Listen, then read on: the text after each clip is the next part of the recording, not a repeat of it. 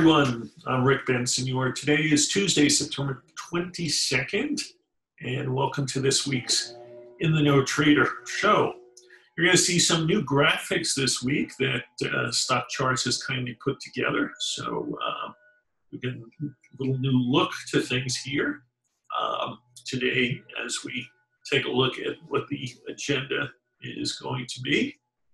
We've got our trader education portion, and today I'm going to talk about how to bottom fish and try to successfully bottom fish in a market. So you've got to have a plan. You can't just shoot from the hip when you do it.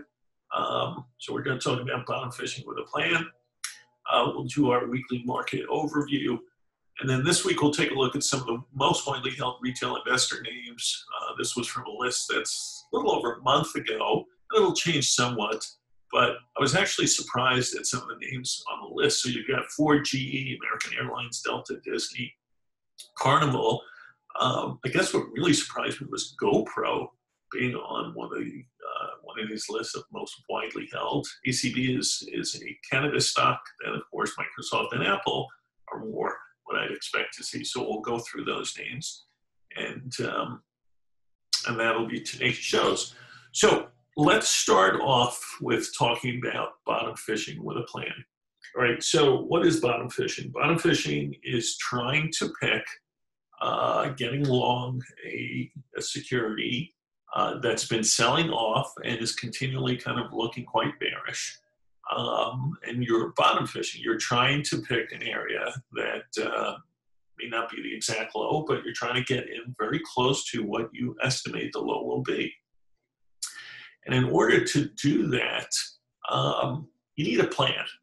And I say that because you will most likely have no success if you simply look at a stock that's been declining and choose for whatever day it is that you do, that's all it's going to go. And you'll probably have some reasons you think so, but when I bottom fish, and I'll give you an example of something I just had done for myself in the last 24 hours, I do it with a plan. And what's the plan? The plan is that I pretty much know where and when I'm going to come in to bottom fish. So I've got a plan, and the plan could easily have been constructed 2 weeks before price ever gets there. So I'm usually, when I'm bottom fishing, I have got resting bids in at a particular level that I've done my homework on, and I put my orders in before the stock or ETF or whatever it is I'm trading gets there. Because I don't want to start hemming and hawing when it gets to that price. Should I, shouldn't I? What's the news today? Why did it get here? Maybe it's not going to hold this level, etc. I don't want to play that game in my head.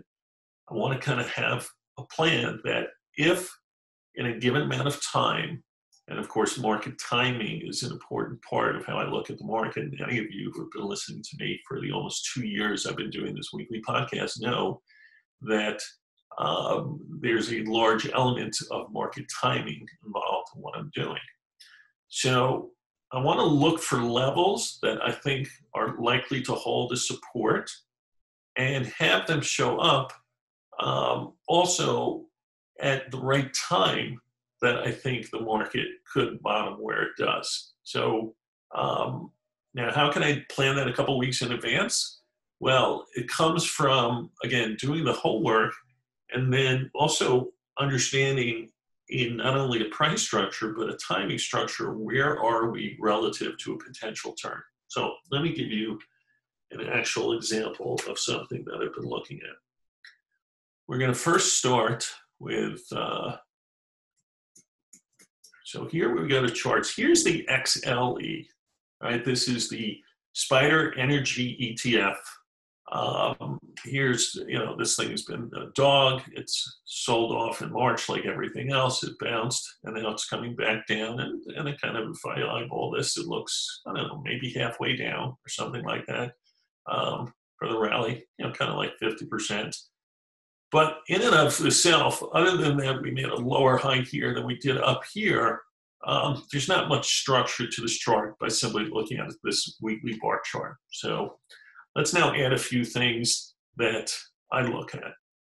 So one thing I'm going to do is add sequential to it. Of course, this is the one of the key timing models that we use that was developed by Tom DeMark. And you know that, again, for those who have followed me, you know that when you get to a 13 count, you're often close to trend exhaustion. Does it always work? No. Here's a case back here in February where there's a 13. The 13, you can see the numbers were coming underneath price action, looking for downside exhaustion. But that's actually not a signal you would have taken because it was in the midst of another setup. So the earliest you would have even done any bottom fishing is perhaps on the 9 count. Ultimately, this bottomed on a downside exhaustion signal in March. And when I start, again, kind of putting structure to this, at least from a timing perspective, I see that a couple weeks before the ultimate top was made, this is suggesting upside exhaustion. And you can notice now that we're also potentially on downside exhaustion. So that's one piece that a few weeks ago, I kind of know where we are in the counts. I know what needs to occur in order to get potential downside exhaustion signal. But again, in and of itself, that's not enough for me to necessarily put on a trade. So let's now add what are called TDST lines. And TDST lines are lines that get formed from any time you do a setup, which is the 9 count, to the downside or the upside. This setup 9 count, which ended here in March, the highest true high of that count was actually the close beneath, above bar 1. Normally it would be bar 1's high, but because there was a gap, it's actually, you take the close. And what I had noticed on this rally that stopped going up in June is I had, from a timing perspective, a sense of exhaustion close at hand, and I had a TDST line, which is where essentially this piece of this downtrend started from. And I noticed that the high of the move came a couple weeks after the 13 and right against the TDST line, and not a place most people would pick as the top of a move. There's no real strong resistance at this level. In fact, you would have seen here there was a large price gap in March, and you would have thought, you know, somewhere closer to the high end of the gap or the close from that bar would be resistance. Well, it kept pushing further, but I noticed the TDST line is where this move stopped. And as we sold off, by June, I was already thinking to myself, if this ever sells off down to the most recent TDST line, which is this line here, formed after the 13 was created in March, and then we did a 9 count up. That 9 count allowed us to count to the 13. Where did that trend start? Well, it started here, according to this, at 31.39. So this line comes out and says potential support here.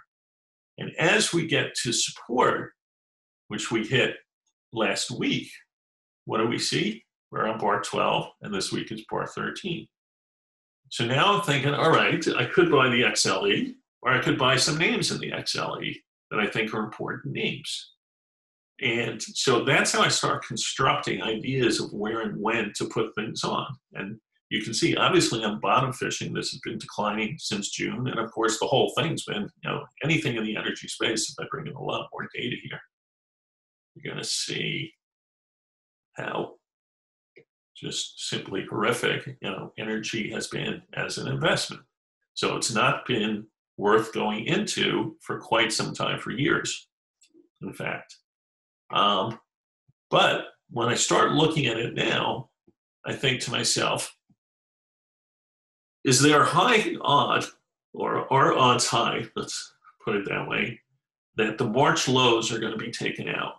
And in general sense, I don't think so. You know, for the S&P, I don't think the market's going to come back to the March lows. I've made that very clear since March, or actually better said April, that the lows were in for the year and that we would not retest them.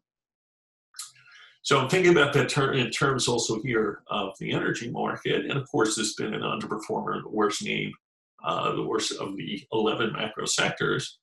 But I'm thinking to myself, is energy also going to get back down to March's low? And I'm thinking to myself, probably not, because that was such a vigorous and huge down move at the time, that things were, that rubber band was so overstretched that I'm thinking this is probably not a bad place to start thinking about maybe going into some energy names. So there's one that I've been thinking about for a while, and I'll show you. It is, here we go. So here's Chevron, which is a name I've kind of eyed for a while and think to myself, you know, kind of one of the best names in the energy space as far as their ability to move from fossil fuel to more clean, efficient fuels, and, you know, who are the companies that have the resources to really be able to pull through the shift that's going on over time from fossil to clean. And it's not going to be a quick thing, and this is not something I expect to have, you know, instant bounce. This is not a trade I'm expecting to put on for 2 weeks only. So I look at this kind of long-term chart, and I see that the March decline even extended beyond the 2008 low, but it was, you know, all within a week, and then everything shot back up. And that when I then drew this trend line from the 2010 low to 2015 low, I see, okay, somewhere in the low 70s, we're getting closer to what that line was. So if this was an overstretch, you know, somewhere down in the mid to low 70s is potentially support. And then let's blow this up. And I'm trying to remember here. I put on my TDST lines, if I remember correctly. There we go. And similar to XLE, this has now, I've known for months that 75.11 is a level that should hold. And if my assumption is correct that we're not going to go back and test the lows, then between that other longer term trend line and this kind of 75-ish level here, somewhere around here is where this name should hold. And so I knew for weeks already that 75.11 was my level. So we got there yesterday. I had resting bids in that I put in a couple weeks ago, knowing that level was key. And then when I switched this to a daily chart, and we put up, let's say, aggressive sequential, I have, by chance, yesterday, there's a downside exhaustion signal. So this is how I kind of line up what I call bottom fishing. Going after a name that's been beaten up, that's out of favor, that a lot of institutions and individuals are kind of giving up on. And I knew from the weekly chart, 75.11 was the TDST line, the key support level. And the only really major support level that I'd say was above those March lows. I see on a daily chart a sense of potential downside exhaustion here, just happened to come in at the same time. And that's why I feel much more confident that I can take a stab here at bottom fishing in this name, in this sector. Is it, do I have high confidence that it's going to work? The answer is I don't know. Anytime you bottom fish, you know that you're going totally counter trend and, you know, against the grain. And you're kind of saying, all right, I'm picking a point that I think something's not really going to fall much anymore. And that's what I'm doing here. And I probably risk a few bucks on the trade, and I have to see how things line up. But if I'm right, then over time, I could see, and this is just a daily chart, why couldn't this thing go back to 90? All right, so from 75 to 90, it's 15 bucks. 15 bucks on a $75 stock is 20% upside. And we saw that level just in August. So I'm not like reaching for something crazy here. It's a level that was just traded a month ago. But if I'm right and we are close to a bottom, most people aren't going to realize we're close to a bottom. This just looks like pure downtrend, and something else. If I put this in the scheme of what's gone on this year, you're not going to find a lot of people who are likely coming into this area who don't understand these models and would look for this to be a place to turn around. So I'm not telling you to buy this in your own portfolio. I'm not doing that at all. I'm telling you, this is something I did for myself in the last 24 hours, and it's a trade I've been waiting for. I've had good till cancel orders on this for quite some time, just knowing that if we got down to that level, making the assumption I have that I don't think the March lows get taken out, even in this crappiest of all macro sectors, the energy sector, then this is a logical place to come in and kind of fight trend and say, I'll take a stance here. And that to me is bottom fishing with a plan, as compared to just coming in one day, looking at a chart and saying, oh, this looks okay, let's buy it. This is something I've planned for several weeks to do. And only time will tell now if this is right. Okay, let's do our quick market overview for the week. So we will go back here and let's move forward. Oh, well, let's of course, to sign up to get my weekly ETF Technical Trader Report, it's called the TTR, Technical Trader Report. It comes out every Wednesday night. And it'll give you a very good market overview, much more in depth than what I do here on the show. Of course, it's for subscribers, so they get much more detail and strategy, plus a new ETF trading idea each week. Or if you are interested in more longer-term investing and the attempt of actually beating the S&P, then I've just recently started a new monthly piece called the 7-11 Report, and it will pick no more than 7 of the 11 macro ETF sectors to be in at any one time, with the goal of avoiding the underperformers and thus beating the S&P over time.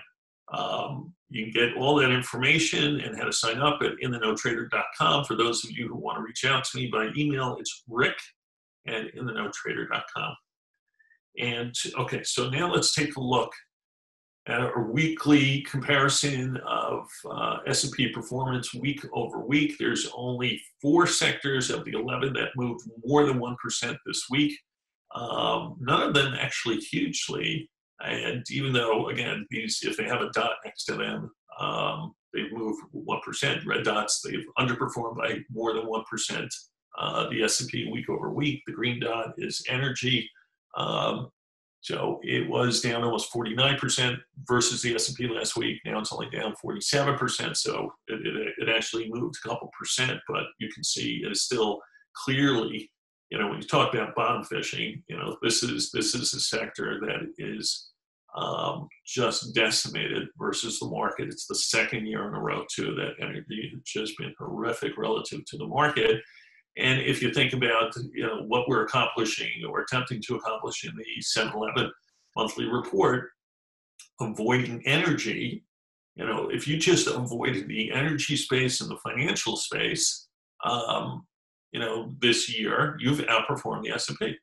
I mean, it's just mathematically, that's the way things work. So our goal is to stay away from the underperformers. And of course, at any time, these underperformers can gain against the S&P like energy did this past week.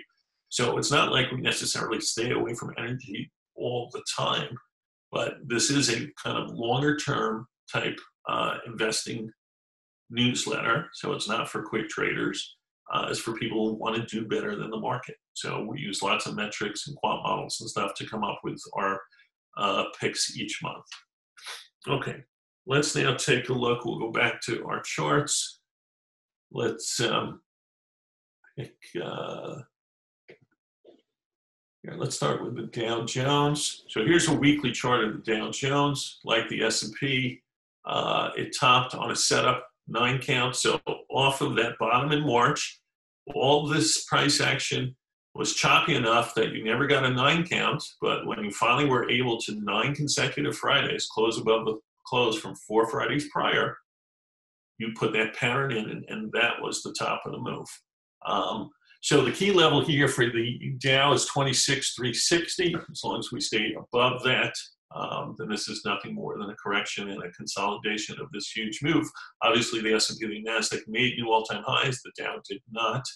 A couple big names in the Dow that have dragged on the Dow, Boeing being one of them, and therefore the Dow has not made all-time highs. But if you follow the Dow, we don't often, but many of you do. So 26,360 is the level that I'm looking at there.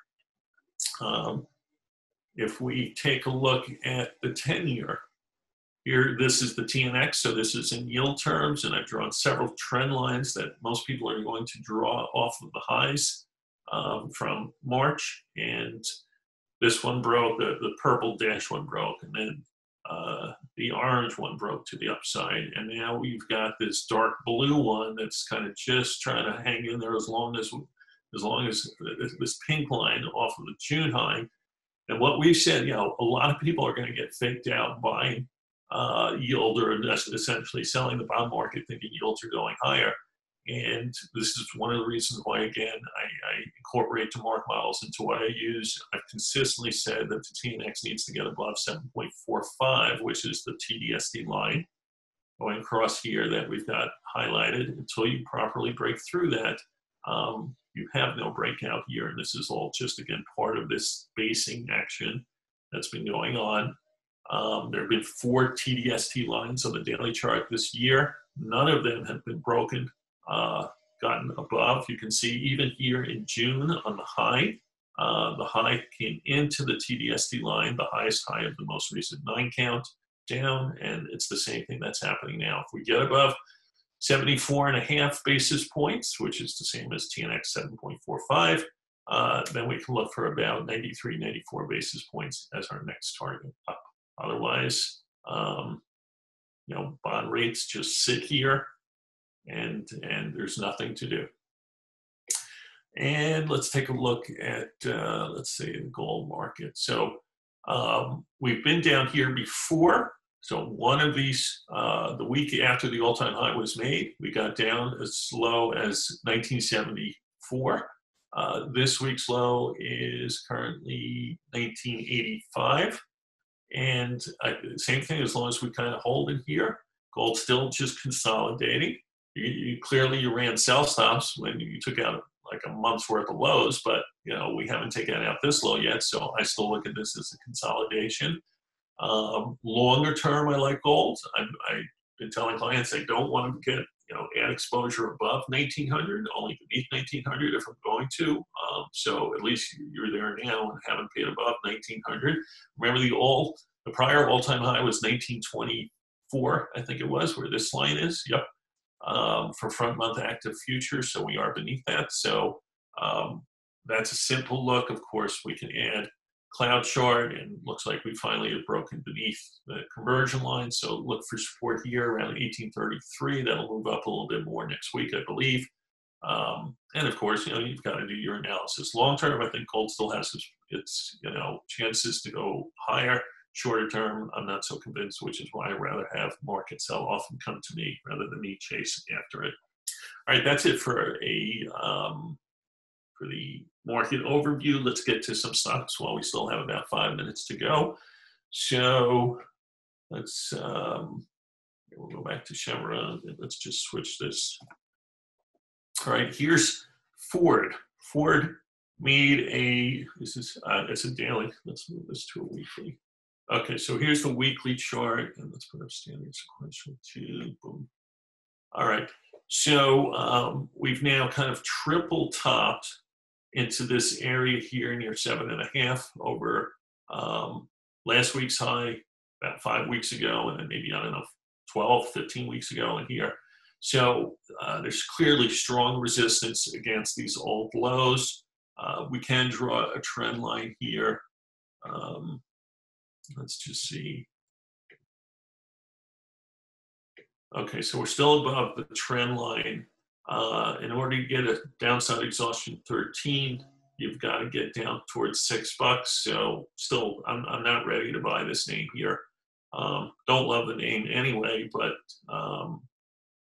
I'm not yet a willing buyer. You've got to break out above here to next target, the 933 level. GE, the name many have written off as goners. And clearly, when you take a look at where this thing has gone, what's happened over the last few years, you can easily write it off.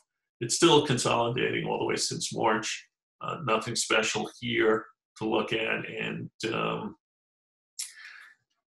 I don't even know if, let's see, a month.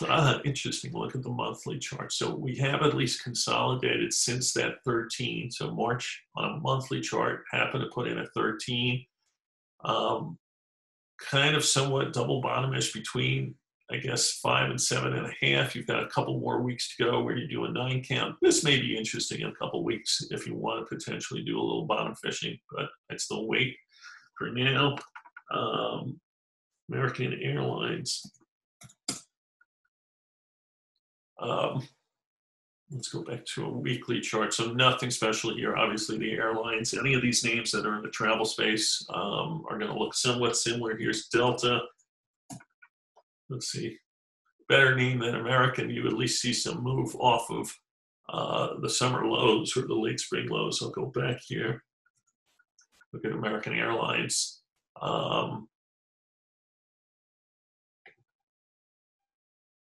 Well, trend line holding, and you're right about on the trend line now. Delta, maybe it's just the scaling. Maybe, yeah. Actually still above the trend line. So it's a slightly better name. Still multiple tops, you know, whether it's here, 35-ish is you know, where this has not been able to get through. Next week, potentially a downside 13, depending upon where it trades. And how low it gets. I guess I say the same thing right now. I still have no strong reason to go into the name. Disney. 9 count pullback, 9 count pullback. Let's put propulsion on and see. So as long as Disney stays above about where's that, 118.65, it's still okay. But this is caught in. There's a lot of price action that's been in here the bulk of the year. You have no real particular VIG where the price is right now. Yeah, it's still part of an uptrend, but you've also got a downtrend, and there's a lot of price action. This is probably better range trading. Maybe if you put like a Bollinger Band or something on here, maybe as you get down to the lower band, you know, a better place to do some buying versus in here right now. I don't really see much there. Carnival, we're not going to be able to get to all these names. Again, you know, anything in this travel leisure space, I'm not too keen on yet. So let's look at Microsoft, see what we've got there. So big pullback, but still holding well, in and around the $200 level, and the lows from